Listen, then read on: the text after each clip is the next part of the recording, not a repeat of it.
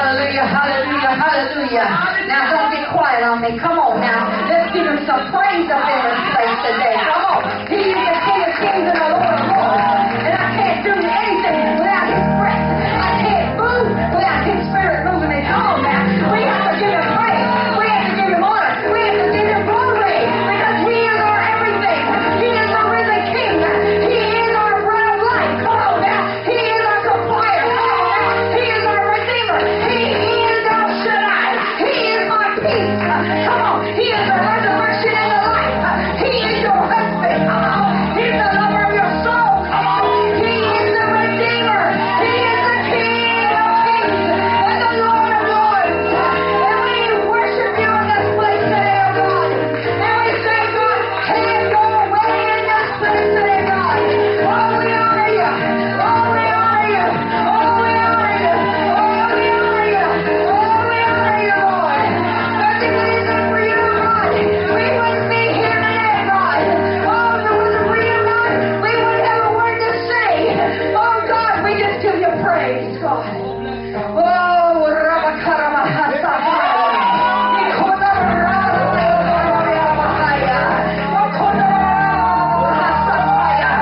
see, whenever I come somewhere and do something for the kingdom of God, I like to leave a deposit in the spirit realm. Come on now. Yes, I'm here to deliver a word. Yes, I'm here to exhort you and to lift you up. Yes, I'm here to feed you. And yes, I'm here to bless you in the name of Jesus.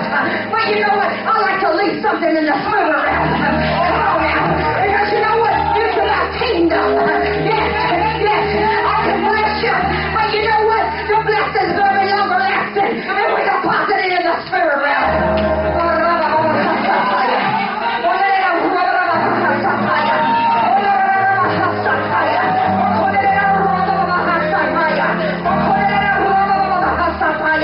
And I just declare and decree over this region in the name of Jesus that there is a shift in the atmosphere, God. That your kingdom is being established in a greater dimension even this day, oh God. God, that there be a harvest. That your glory is released in this land, God. That their minds are shifted and changed, oh God. That there not be any borders or boundaries or separations or divisions. That the body can be the body, God. That there will be unity that releases the commanded blessing, oh God. God, this judgment that we sometimes hold against one another in the body, God, I ask that it may be absolved in the name of Jesus. That we can come together, God, not based on color, not based on denomination, but based on the fact that Jesus is Lord of it all. Release that into this atmosphere, in this region, oh God. We pull down every sectarianism, every spirit of religion, every division, that spirit of Antichrist. Come on, we pull you down in the name of Jesus. The opposition against the church in the spirit realm, we pull you down in the name of Jesus. We declare that this is the hour. This is the hour of the glory of God to prevail in this land. And we declare alignment for this assignment in this region, in the churches and the ministries, and in the neighborhoods and the highways and the byways that you're leading them out to, Lord. Prepare the hearts, God. Prepare the hearts, God. Oh, Rabahaya. I see a shift. I see people going out into the highways and the byways. I see the burden of the Lord falling on people to go into the neighborhoods and to gather around the schools and to go into those places that are dark and to bring the light of Christ into the neighborhood. And you begin to pray. You begin to declare, and the conviction of the Spirit of God is going to begin to fall. And there's going to be transformation in the highways and the byways. One soul at a time, I'm hearing. One soul at a time, I'm hearing. One soul at a time. I see a deliverance center arising. I know you got a deliverance mantle, but I'm seeing in the spirit a deliverance center arising in this region. That people are going to come in and they're going to be educated in deliverance, but at the same time they're going to be delivered. Hallelujah. They're going to be transformed in their inward man. Come on now. And when there have been victims loved. And when they've been poverty-stricken, they're going to rise as victors. Come on, come on, come on. There's going to be a great reproduction coming forth from this place, says God. Because I'm drawing in those that even some have discarded, that some have even said was refuge, that some that even thought that the only thing that they had in life come out of the end of a needle or out of a bottle, says God. Because I burdened you in your hearts, and you have decided, God, that I want your will and I want your way. And oh God, use me. I heard you cry. Now I'm going to take you for your word. And I'm going to cause you to come in the path of even those that have felt discarded. Because many of you have even felt that sting yourself. Many of you have even felt the abuse from society and things that have happened in your lives. And even now, I'm even stepping up your recovery processes so that you can effectively minister my love. Because what's been missing from my body is the effective administration of my love. But I say this is the hour that my love shall cover a multitude of sins. And that my love is even now going in like a balm of Gilead and covering a multitude of your sins. And even the healing that you needed. So that when I pour in my glory, it will begin to rise up and not leak out.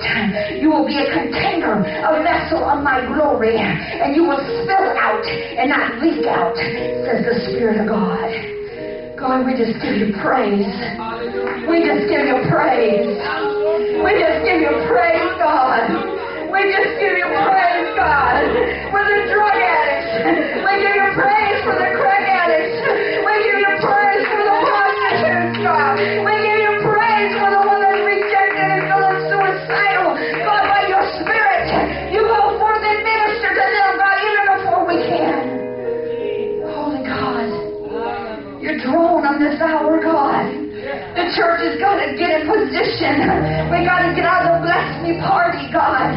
God, we got to get about kingdom business, God. We got to know that this is a different hour.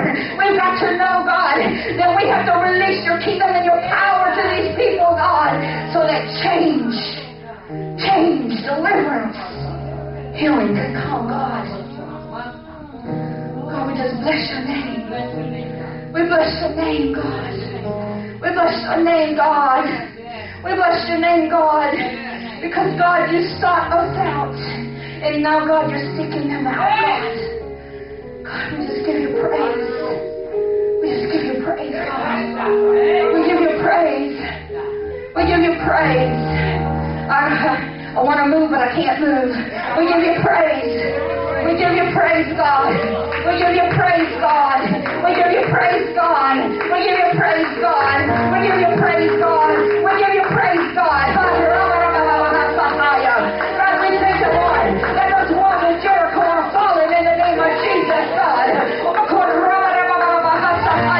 Yes, Lord. Yes, Lord. Kingdom advancement. I see it. I see it, God. I see the victory of the church, God. And it's been like the walls of Jericho. It has surrounded it, and it almost seemed impenetrable. I'm getting into that place.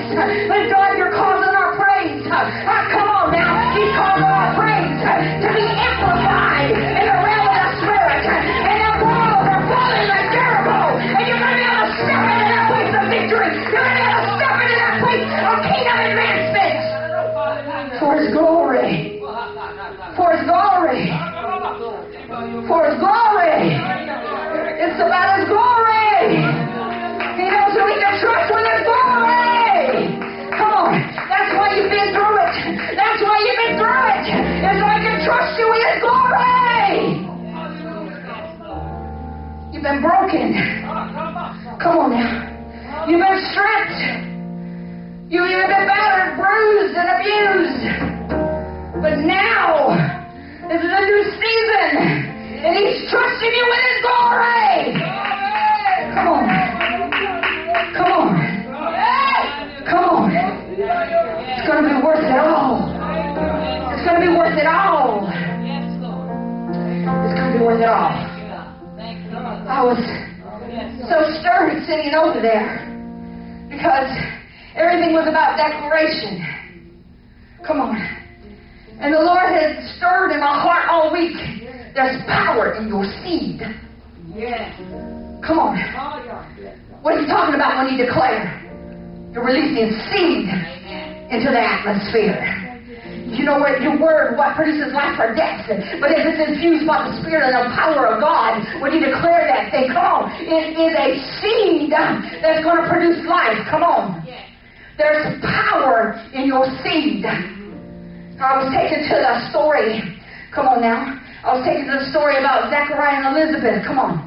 Zechariah, he was what? He was a temple keeper. Yes, okay? He was a minister. He was in the temple of God, and Elizabeth, his wife, and she was barren, and they had been crying out, God, we want to see our seed manifest. Come on. Come on. We all been there. We've been doing what we know to do in the temple. Come on. We've been serving God. Come on. Come on. We've been doing all we know to do. Come on. And we're saying, God, when is our seed going to manifest? Because until it manifests, you feel like you're barren. Oh, yeah. Come on. So they're crying out saying, where's the seed? Where's the seed? When's it going to manifest, God? Okay, I see it happening over here. I see it happening over there. But I'm just as faithful, God. I'm just as faithful. I'm in the temple, God. I'm serving you, God. I'm declaring, God. I'm praying, God. I'm worshiping, God. Where's my seed? And don't you know he probably got discouraged? Doing all that he could do. You got discouraged too. I've gotten discouraged too. Wondering, God, have you heard me? God, if you close your eyes to me? Come on. And in that season for so long that you begin to wonder, is it ever going to end? Am I ever going to get out of this not seeing the manifestation of what I've been carrying, not seeing the manifestation of what you said I'm supposed to have, not stepping into the glory that you called me to walk in?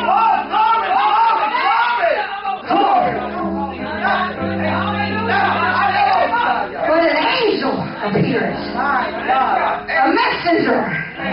Come on now. Angels are messengers. And he had a message that was going to change everything. See, we need to be listening to the messengers that God sends. I'm saying, and not necessarily me, but anybody. Come on. Because that could be the message that's going to change everything for you.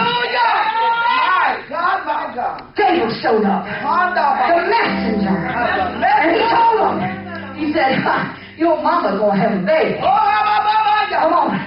Your woman, she's going to be with child. Come on now. She's going to produce. I've heard y'all crying. I've seen your faithfulness. If she is going to produce, they ain't going to mock her. They ain't going to talk bad about her anymore because she ain't got what she said she's supposed to have. Come on. You know church folk can be cruel. Come on now. You in that season of praying and birthing. You know what? You don't see that baby till it's pushed out. But just because you're pregnant with it and it ain't come out yet, people going to mock you and talk bad about you like you ain't got nothing in your womb. Body of Christ, get it right. Come on now. We're supposed to be midwives, and then they're carrying.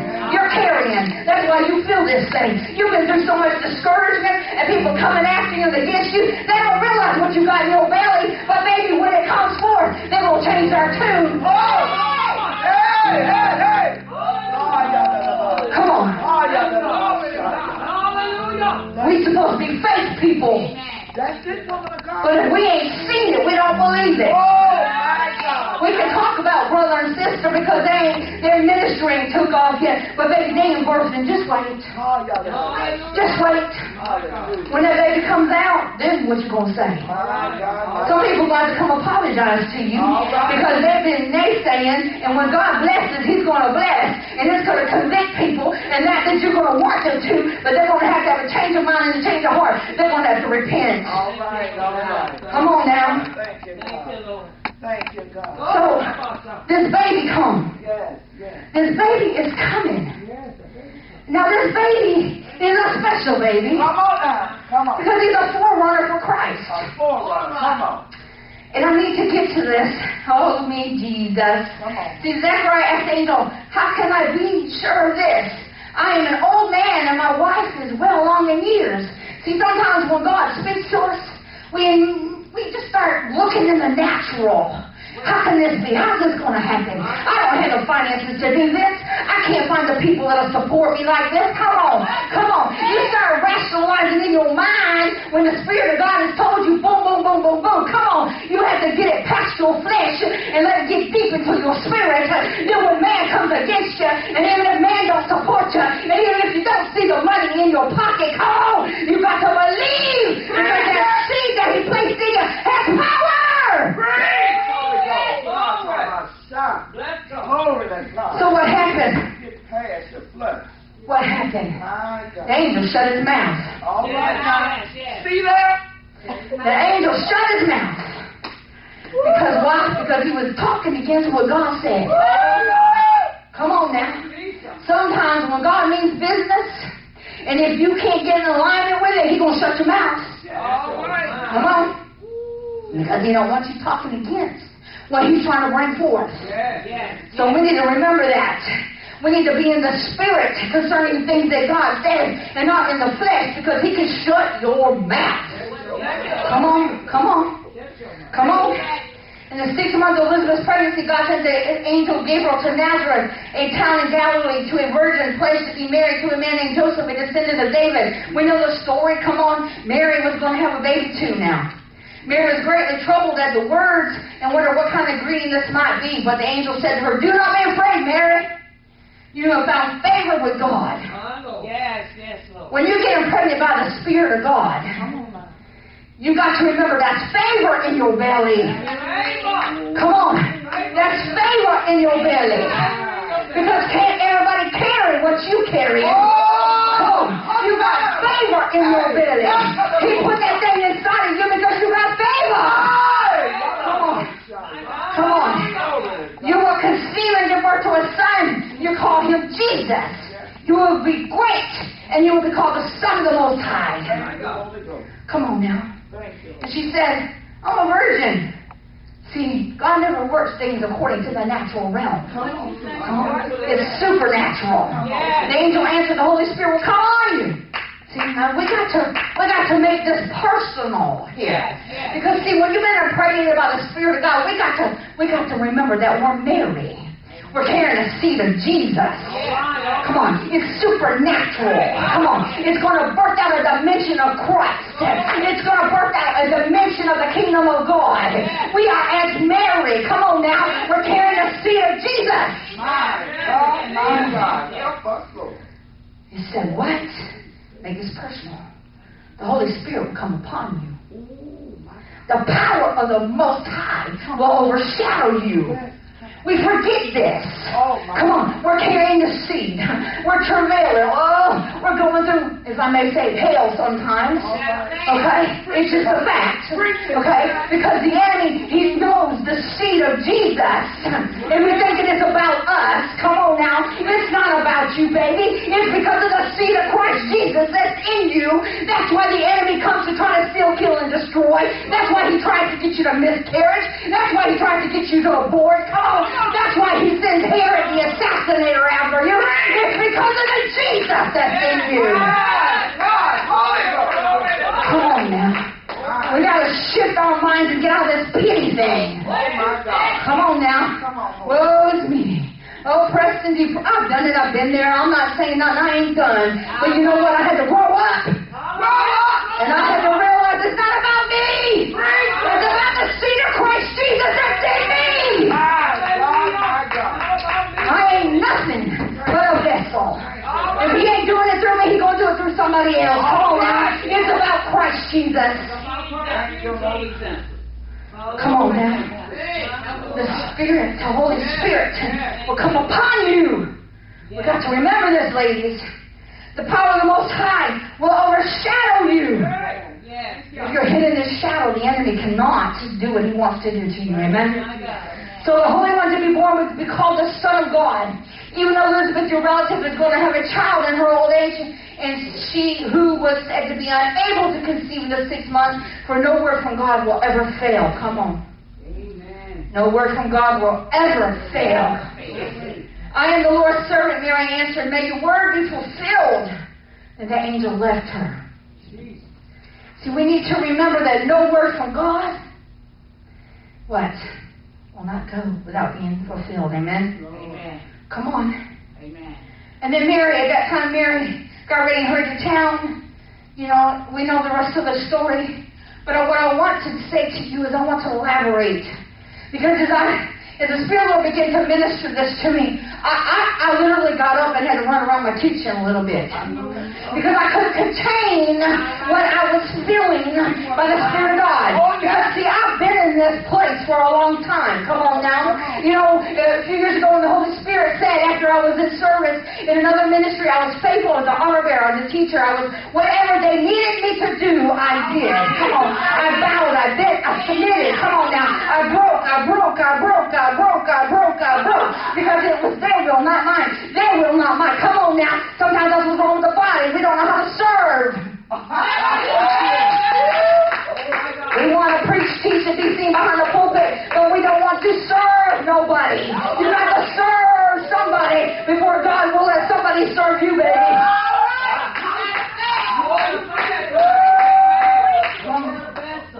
Come on, Jesus was a servant.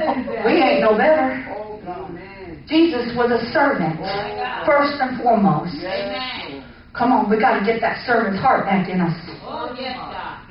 Whew, it's tight, but it's right. Okay. Zacharias means Jehovah has remembered. Oh, my God. Now, come on now. All right. The daddy that was serving in the temple, who hadn't had a baby yet, that was crying out. All right. His name prophetically means Jehovah has remembered. He didn't feel remembered. Feel it. Okay? But his name meant Jehovah has remembered. He couldn't outrun that thing if he wanted to. We can't outrun that. All right. He remembers. God remembers us. He remembers us. Yes, He knows who we are. He knows exactly what we're going through. Come on with the word. Elizabeth means God of the oath. Get this. Get this. And John means Jehovah favored. Uh-oh. Come on. Some of you feel like God's forgotten you. Come on now. Come on. Or have you known those times if you're not going through it right now? All right. Have you not seen a manifestation of what has been promised so you feel discouraged and left out? That's it. Even it felt like Elizabeth and Zacharias barren. Barren. Okay? But Zacharias continued doing what he knew to do. He kept being faithful to God and remained in the atmosphere of holiness and in service to God. All right. If we stay in that atmosphere of holiness and service to God, seed that's dead will become resurrected and produce life. Come on now. Angel Gabriel came to Zacharias and told him of the seed that shall produce. This would take place 6 months before Jesus was planted in Mary's womb. His name would be John, Jehovah favored. He would be a forerunner to turn the hearts back to the Father and the fathers to the children, and the disobedient to the wisdom of righteousness, and prepare the people for the Lord. Because Zacharias, which means Jehovah remembers you, and because Elizabeth, God made an oath, your seed that's being planted in the womb will be favored as a forerunner for Jesus. Thank you, Holy Ghost. Let's go. Make that personal. Personal. Because he made an oath to you. Elizabeth. Come on, covenant. Okay? Come on. Come on. Because he remembers you. Yes, he is. Zachariah. You remember. Come on. And because what? The seed is favor. It's favor. It's a forerunner to Jesus. Forerunner. Come on now. We've got to make it personal. Because, see, this is what the Spirit of God showed me, okay? Jesus... Wait, okay, no, I'm going to get ahead of myself a little bit. Let me help you here. Holy Ghost, I got so much that I'm trying to get out. Okay, but this favor that comes forth first in your womb, okay, that is to begin that process in you. Okay? That is the anointing of God that's deposited in you by the Spirit of God to transform you, to prepare you for the ministry of Jesus that's later to come out through you. Yes. It's a process. Okay, you got me? That first favor, the Spirit of God that gets deposited in you after you get saved is the favor of God that gets deposited in you. Come on now. to transform you and prepare you for the ministry of Jesus that's to come. That is the forerunner. That's the forerunner. Okay? And let me break this down a little bit more, because see, we're all called to do something. Okay? We're all called to do something. Whether it's fivefold, or whether it's the ministry of health, or it's intercession and a watchman, whatever it is, we're all called to do something. But see, this is what the Spirit of the Lord has been telling me here lately, is that first and foremost, we have to go through that season of birthing Christ out in us. You gotta say it, God. And then we birth out the call. See, this is why the body of Christ has been so messed up. It's because we want to be the pastor, the preacher, the evangelist, the apostle. Okay, come on now. We want to do all these things that bring glory to flesh. Come on now. Before we birth out Christ Jesus in us. Come on. Come on. We have to birth Christ out in us first. See? The forerunner. We have to birth the forerunner out. Come on now. And then, when the dimension of Jesus is birthed out of us, Jesus was all of it, baby. Yes, he was. He was the apostle. He was the evangelist. He was the teacher. He was the preacher. Come on now. When we birth Christ out in us, we ain't going to have to worry about, oh, God, when I'm going to operate as an apostle. Oh, God, when I'm going to operate as a prophet. Birth Christ out in you, and you're going to feel all of it. We got it backwards. We got it backwards. But God's bringing alignment. Come on now. He's bringing alignment. Lord, I thank you. The Holy Spirit is as a favor that's planted in your womb as a forerunner, as I said, for Jesus to emerge. Come on. The world needs to see Jesus. He don't need to see me. Come on. He don't need to see me. He needs to see Christ in me, the hope of glory. Because when you start ministering to people that really need Jesus, come on now, they don't need to hear you. They don't want to hear you. They don't want to hear you. They got to have something with some substance. They got to feel the presence of God. They got to feel the love of God. They got to feel some hope coming out to gravitate to them. And if we in the selfish flesh are wanting to be seen, come on now, we're not going to be Jesus to them. Come on. Come on. Come on. I've had to walk this word. I've had to be dissected. I've had to be stripped.